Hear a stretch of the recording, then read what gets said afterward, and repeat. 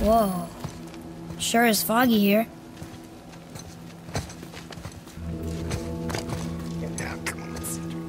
Another dwarf. Should we... No. He is of no consequence. Hi.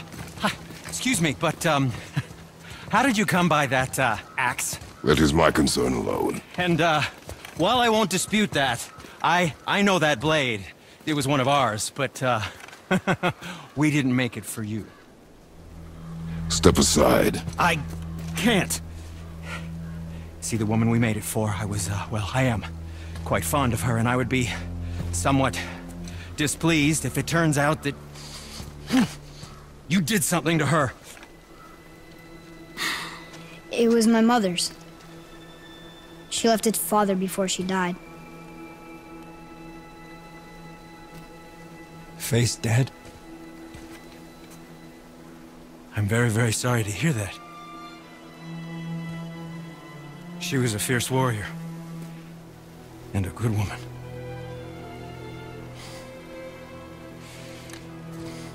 Okay. I will make improvements to the axe. But nobody asked you to. Well, it's true, but knowing your mother, she would have insisted I repair that act of vandalism perpetrated against her axe by my brother. I knew it. You are Brock's brother. The other half of the brand's here. The blue one is your brother. Yes. Though my talents are vastly superior. No boast. I swear to Freya.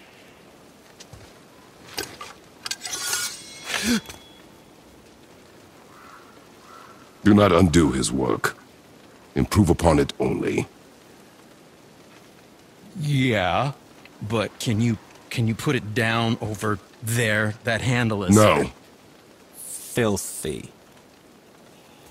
Okay then. I will just...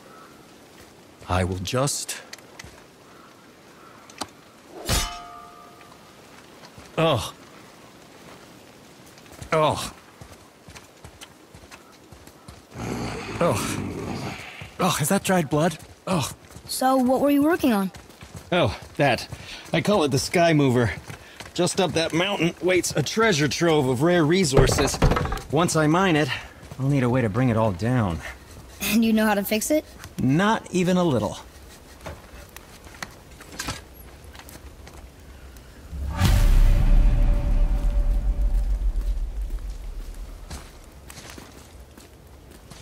Did you really make that axe for my mother? Oh, I'd recognize it anywhere. Ask me. It's one of our best. Infused with the echoing screams of 20 frost trolls. Give or take. But why her? How did you know her? She sought us out in the beginning. She was a special woman. She wanted to protect people.